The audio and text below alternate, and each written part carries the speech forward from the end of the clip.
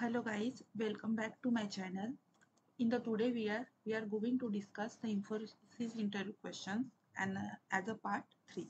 So this is the part 3 for the Infosys interview question. If you do not seen the part 1 and part 2, so please go through the check from the video section. Now moving to the question, and the first question is how to implement the parameterization in the Cucumber. So first we will see parameterization. What is parameterization? So parameterization means it allows us to pass a dynamic test data into a step definition which help to avoid the deductant step definition and make test more flexible, reusable and maintainable. Means parameterization means when we have to execute the multiple set of the data at the same time, that time we use the parameterization concept. So using parameterization, we can write a single scenario that work for the multiple input. Means here there is a two username, two password. So by using these parameterizations, we can run this username and password the multiple time. So there is a three way to pass the test data in a Cucumber. The first is a scenario outline, then second is a regular expression, and the third is a data tables.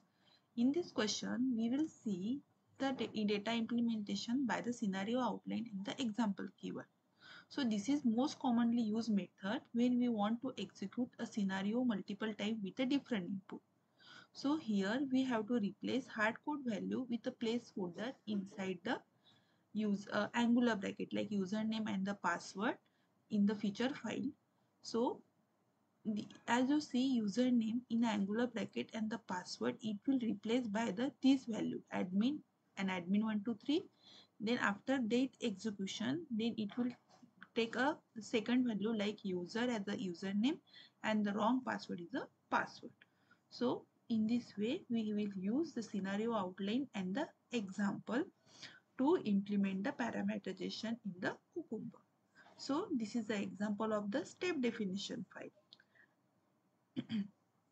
Basically why we use scenario outline, so it is based for repeating the same scenario multiple times with a different input. It make the test classes shorter, cleaner and the reusable. It is easy to maintain as a new test data can be added. So we implement parameterization in the Cucumber with the help of scenario outline. So as a real world example, like imagine we have a login functionality where we need to test the multiple user with a different credential. So instead of writing the separate scenario for each user, we use the parameterization to execute same scenario multiple times with a different. Now the next question is explain the feature file, step definition and the who. So first we will see the feature file. So basically feature file in a Cucumber is where we write the test scenario in the working syntax. So it describes the application behavior in a human readable format. Means it is a feature file where we write a test cases in a human readable format, means any non-technical person can understand the test cases. So basically feature file is a text file which written in the working language which contain the test scenario in a human readable format. So why we need the feature file? Because it acts as a bridge between the business and the technical team, and it allows the non-technical stakeholder to understand the test cases. It provides the reusability and maintainability of the test cases. And in working language, it uses a keyword like feature, scenario, given, when, then, and but. It is an example of the feature file. So the feature keyword defines the overall feature being tested. The scenario describe the specified test cases, and given, when, then are the steps that will be the map to into the step definition file. Now moving to the next concept, and the next concept is the step definition. So a step definition is a Java class that contains actual implementations of the step which written in the feature file. So step means here is the step is a given, when, then.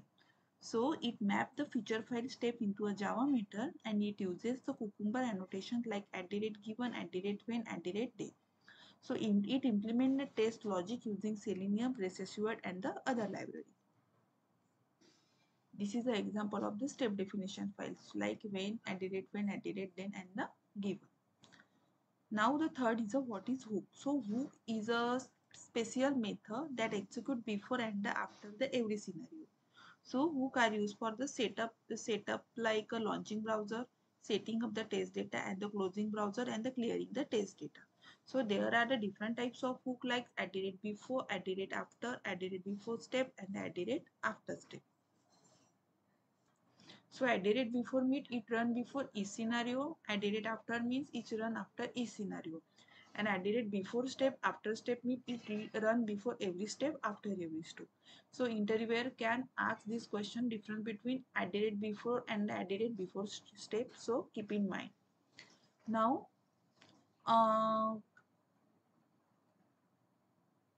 I hope guys you understand this question that what is feature file, what step definition and the hook. So feature file contain the test scenario which written in the plain English.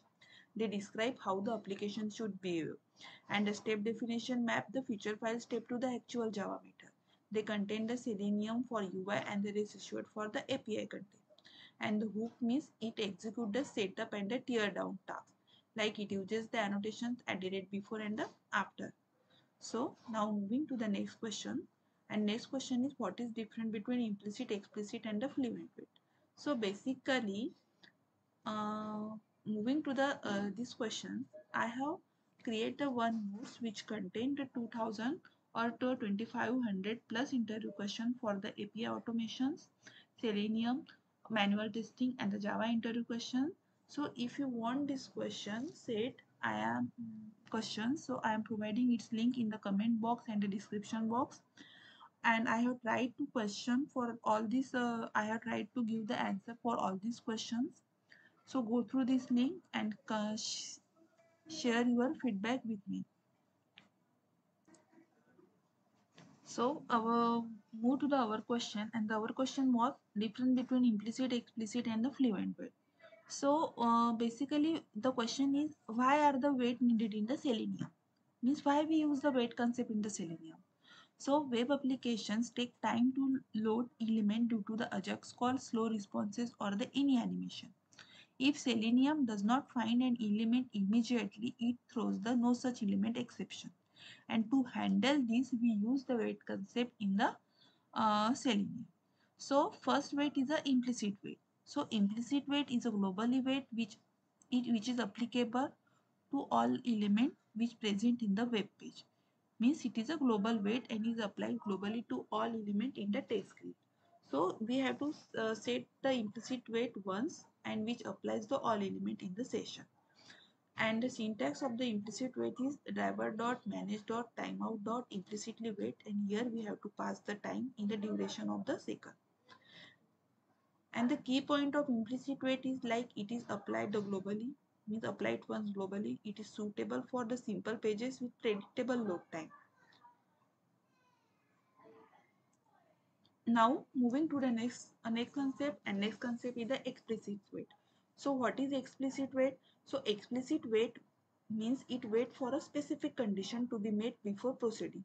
As the implicit weight is applies to all the elements present in the web page, explicit weight cannot apply to the all element web page. It applies to a specific element. Means it wait for a specific condition to be met. And for that the syntax is WebDriver wait is equal to new WebDriver wait. In bracket we have to write driver and the duration of second. Here we have to give the time. Then we have to find the web element and apply the condition like web expected condition dot element to be clickable. Condition like visibility, clickability, alert present. We use this condition in the explicit way. Now moving to the third concept, and the third concept is the fluent weight. So fluent weight means what is fluent weight? So fluent weight is a more advanced version of the explicit weight, which allow us to check the conditions at a regular interval until the element appear. In the fluent weight, we can ignore the exceptions like no such element exception, which is not possible in the explicit weight and the implicit weight. So it is the advantage of the fluent weight that we can ignore the exceptions. So also the main advantage of the fluent weight that it check the element at a regular interval with the help of polling every.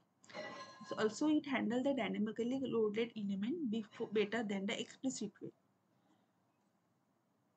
So it is a difference between the explicit weight, fluent weight and the implicit weight. Now moving to the next question, and the next question is what is TestNG and why it is used in the automation testing. So first we see what is TestNG. So TestNG is a Java based testing framework. Also we can say TestNG is a testing framework inspired by the JUnit and the NUnit. It is used for running the automation test cases efficiently, means we can execute the test cases in the TestNG framework, where TestNG stand for test next generation. So TestNG provide a powerful feature like parallel executions. It uses the annotation like @test before method, @after method. It also support the data-driven testing with the @data provider annotation. It generates the HTML report, and with the help of TestNG, we can grouping and the prioritize the test cases. So why TestNG used in the automation TestNG? Because annotations for the better test management we use in the TestNG like @test, @before method, @class, @before class. Also TestNG allow the running the multiple test cases in the parallel using testng.xml file, which speed up the execution, means it support the parallel test execution. It also support the data-driven testing with the help of @data provider annotation to pass the multiple set of data to a single test method. It also support the test case prioritization, means using priority we can define the order of the test engine execution. Also it generate the detailed test report, means test engine automatically generate the HTML report which include the test executions result. So in this way we have to explain this question that what is TestNG and why we are using the TestNG in the automation framework. Now moving to the next question. And the next question is find a duplicate character from the string. Means it is a Java program, and in this program we have to find a duplicate character in the string. So in this program we are going to using a set concept.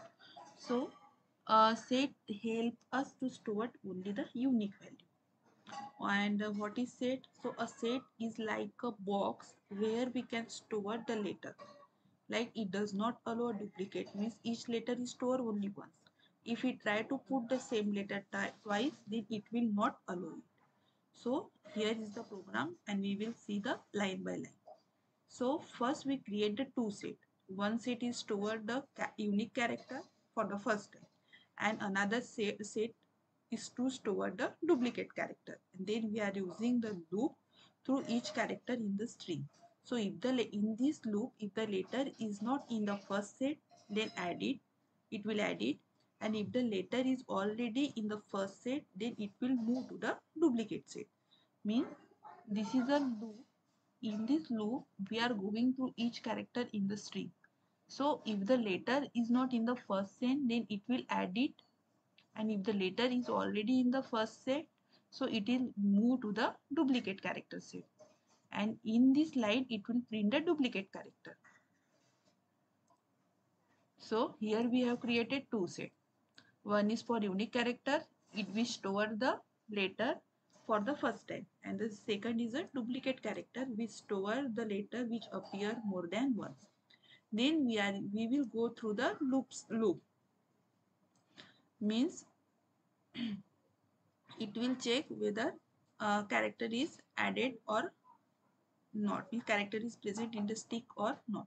Here we are using the two character method which break the word into the letter. Then if the letter is a new, then it will add to the unique character, and if the letter is already there, then it will move to the duplicate character. Means duplicate character means this set and unique character means this set. Then there is a printing the duplicate character. So this print all the character that appear more than once. So it is a duplicate characters like this. So in this way we will execute this program, means we have to find a duplicate from the string with the help of set. So in this program we use a set to track the unique character, and if the character appear again, then it will move to the second test that store the duplicate. So in this way, you have to explain this question in the interview. I hope guys you understand this question. So in this way, I have created one note which contain 2000 plus interview questions or 2500 interview questions for the Java Selenium and the manual testing API and the RestAssured. So if you have these notes, please go through the link. I am sharing its link in the comment box and the description box. These notes contain the 2000 plus interview questions which gather from the different platforms like LinkedIn, WhatsApp channel, Telegram groups, Telegram channel.